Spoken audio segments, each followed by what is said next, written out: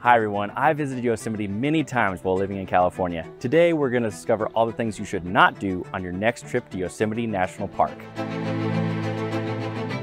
Number 1, don't come in the fall if you want to see all the majestic waterfalls. Yosemite sees less than 5% of its annual precipitation in the summer, leaving streams, creeks, and waterfalls just barely trickling by fall. If you want to see Yosemite Falls, the tallest waterfall in North America, really flowing, then I suggest late April or May.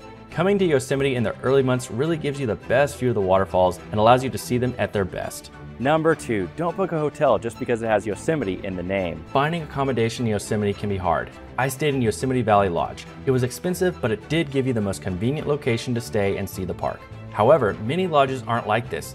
They will have Yosemite in the name, but are miles away from the park or where you want to be, so don't be fooled.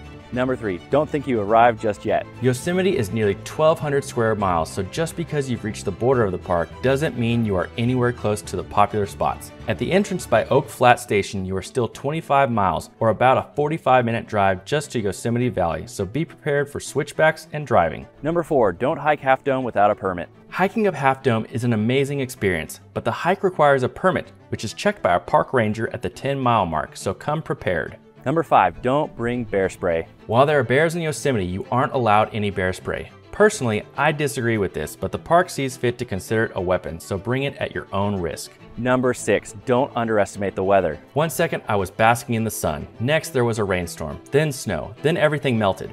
This was in the month of May, so maybe bring an umbrella or a coat just in case. Number 7, don't expect any cell service. There is virtually no cell service in the entire park. However, you can get Wi-Fi at Yosemite Valley Lodge, but it's nothing special and very weak.